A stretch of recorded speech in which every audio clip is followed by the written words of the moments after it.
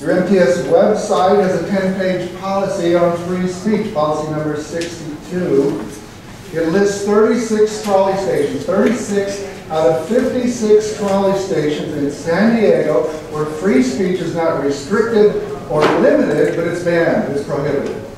36 locations, including this San Ysidro trolley station, which is one I'm concerned about, which used to be open to free speech, is now banned. To give you an idea, the San Ysidro trolley station is the busiest trolley station, is the busiest border crossing on the planet. 25,000 pedestrians will cross from Mexico to the United States daily, a prime place for free speech.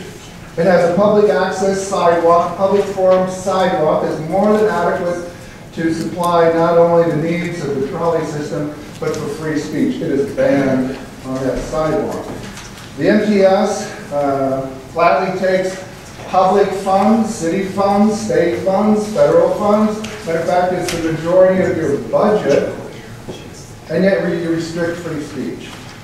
You have a ridership of 250,000 people per day. You control a tremendous amount of property in San Diego, and yet free speech is banned at 36 locations. I think it's unreasonable. Of course, you have a reason for that.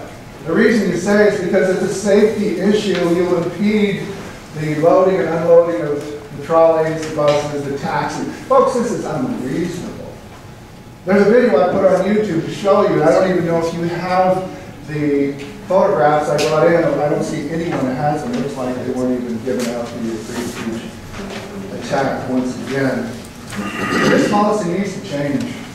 It needs to change. I'm mostly concerned about San Ysidro. We need to permit free speech there. I need to change the policy.